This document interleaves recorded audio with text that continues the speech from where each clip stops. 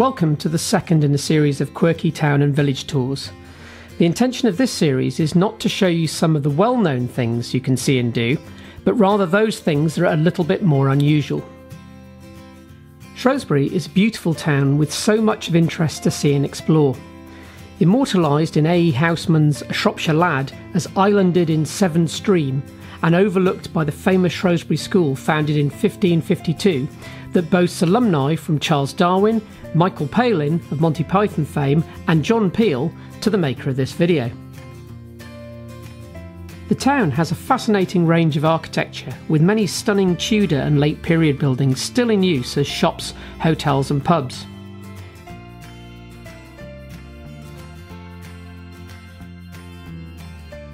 It also hosts less attractive modern additions with some quite brutalist in their design.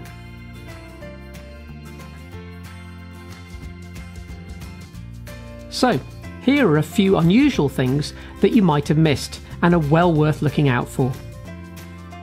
Many older viewers might remember Percy Thrower from their youth, who made regular appearances on the BBC's Blue Peter programme and was probably England's first celebrity gardener. He was appointed park superintendent in 1946, and in the Dingle you can see a memorial to him. He established a local market garden business well before the big names came to Shrewsbury. Whilst in the Dingle, have a look at the Shoemaker's Arbour, a Grade 2 listed structure that was moved to the Dingle in 1879 from Kingsland, exactly 200 years after its construction in 1679. The gate protecting it has some interesting features that any cobbler would recognise. It's well worth parking a bit out of town and walking in, as you'll see more of the town that way. If you come from the west, you'll cross the Welsh Bridge, a Grade 2 star listed structure. Designed and built in the late 1790s by local man John Carline. We'll hear more of him later. At the same time, you cannot fail to see the huge Quantum Leap sculpture built to mark the bicentenary of Darwin's birth and unveiled by his great-great-grandson in 2009. As you cross, have a look at the town end of the bridge. There, an inscription reads, "Commit no nuisance." This is to remind you, and those gone by, not to urinate in public. Close to the town side of the bridge is an area that's been boarded up for many years. This was the site of a devastating gas explosion that killed and injured a number of people. A sad day back in January 2010, and it's yet to be redeveloped. The English Bridge serves as the eastern approach to the town and was opened by Queen Mary in 1927. Stonework for an older bridge which had houses on it is believed to still exist under the roadway of Wild Cop, and also on the other side of the river too, where the waterway was filled in. When you walk over, have a look at the lion head carvings. Much debate has gone on about the heraldic symbols used in Shropshire, and it seems to be generally agreed that the lion is in fact a leopard. I think this one looks more like a teddy bear. Another way to visit Shrewsbury is to come by train. You may well be signalled in by some of the few remaining semaphore signals that are still in use on the line.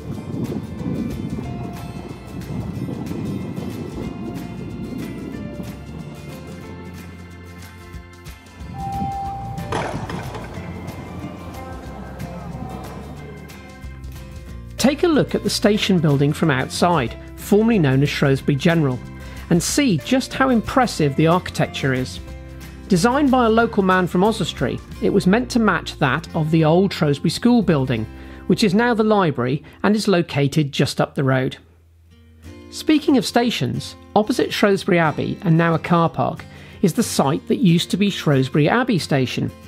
The Abbey itself is well known by many as the setting of Ellis Peters' brother Cadfael novels. The western part of the Abbey fell into disuse and much was demolished to make way for Thomas Telford's Holyhead Road. What remains, sitting out on its own, is the early 14th century refectory pulpit, which looks rather sad and forgotten, and is described as a precious survival by Pevsner. I have no idea when it hosted its last sermon, and debate continues about whether it's in its original site or whether it was moved to its current location. In the graveyard is a large stone structure that can only be described as a giant dustbin lid. In my opinion, a quite hideous design that does not sit well at all with the rest of the architecture surrounding it.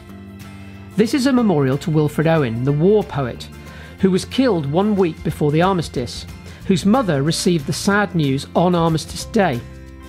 He died whilst crossing over a canal in North France, and the monument is fashioned on one of the pontoon bridges that we used to do this. The inscription from his 1918 poem, Strange Meeting, is particularly poignant considering how he was to die. Next to the abbey is the beautiful Hospital of the Holy Cross, which professes to be for the residents of poor women aged 55 years or over who profess the Christian faith in accordance with the principles of one of the Protestant denominations. Just around the corner from the abbey, on Holywell Street, is Observer House, a single-storey building set off the road that looks rather incongruous with its thick walls and small windows. Its name hints at its previous use. During the Cold War, this was the site of a Royal Observer Corps bunker. Opened in January 1962, had nuclear war broken out, it would have been from here that a few survivors could survey the damage and report back their findings. And this video would never have been made. Fortunately, the atomic bombs never came, and it's now repurposed as a veterinary surgery. Do go in, as there's a small museum in the waiting room with some interesting artefacts from the time when it was an ROC site. Just up Abbey Foregate is Cold Bath Court, that supposedly gets its name from where the Abbey's monks used to bathe. Next door is the wide archway of Cannock House. It's worth having a look through to see some of the road and rail memorabilia that can still be seen there.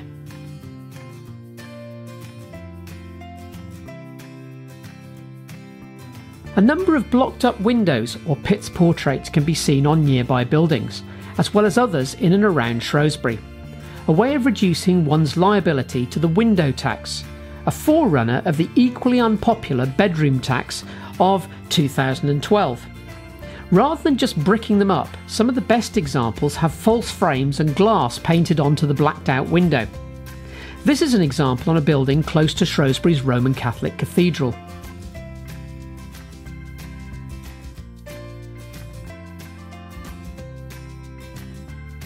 A number of buildings still sport a small plaque, usually consisting of 3 lions' heads and the word Salop.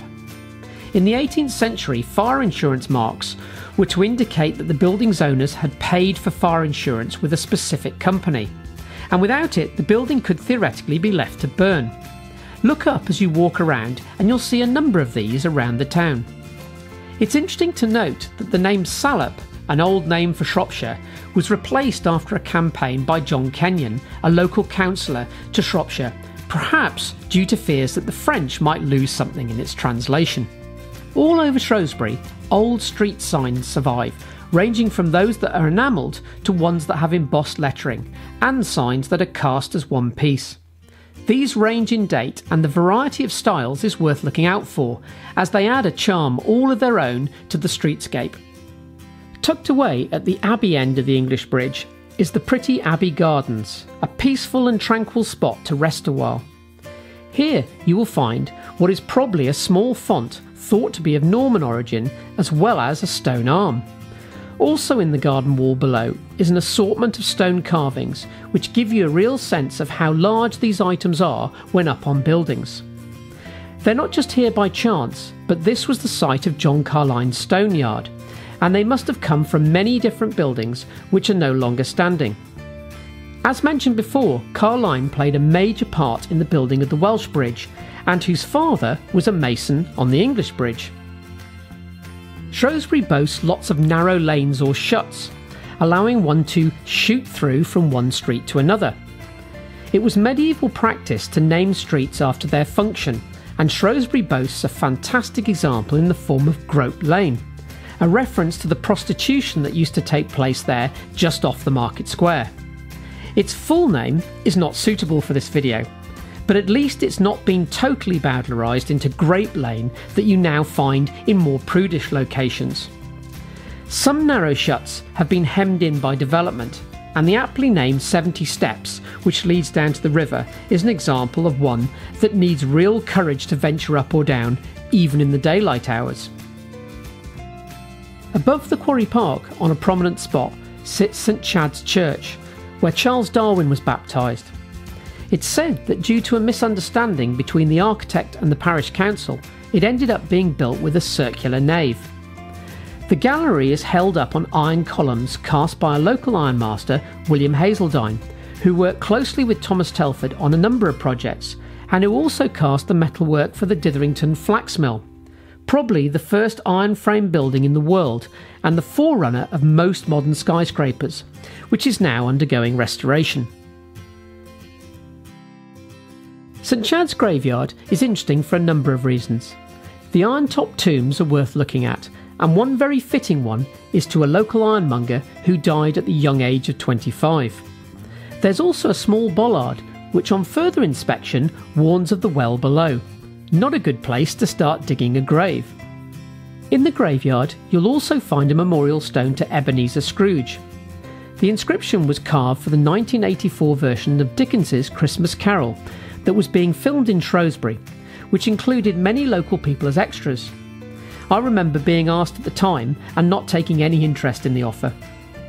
It appears to be on an original gravestone, as there is faint writing still on it, though I'm not sure if this writing has been worn down by people walking onto it to inspect and take photographs of the Scrooge inscription, or if it was in this state before the more modern edition. Many places claim the first flight by a human, but St Mary's Church has a claim all of its own. Look at the plaque embedded in the wall by the west door, which makes for an interesting read. In 1739, Robert Cadman strung a line from the spire across the Severn and flew down it. He was a tightrope walker, so visions of him on a death slide are almost correct, as he did indeed die in the process. My father took great pleasure in showing me this as a child, possibly because he was a glider pilot, or more likely for its poetic script. In the market square is the beautiful old market hall. On one of the walls you'll find carved into the stone a grid of 10 by 5 holes. Many believe it's a medieval abacus, though strangely using the decimal system. I feel its use, though unknown, may be rather more prosaic. Venture down Carnarvon Lane and you'll find a number of glazed tiles set into the wall. This is part of the Wakeman Trail, a project done by local school children. Mike Griffiths, an art teacher, came up with the idea. He commented that when he asked pupils what they'd seen on their way to school, they said nothing. He recommended that they looked up sound advice if one wants to see what might be missed by many in a town or a city.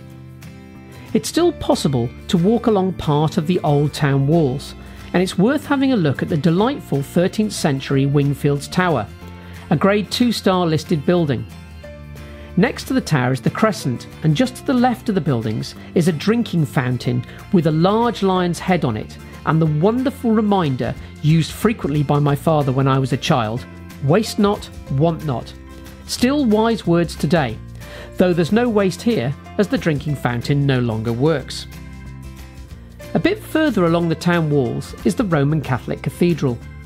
The original plan was for Augustus Pugin, architect of many Gothic revival buildings, including the Palace of Westminster, to design it. But on both his death and that of John Talbot, the Earl of Shrewsbury who commissioned it, the project was passed to Edward, Pugin's son, to design the building.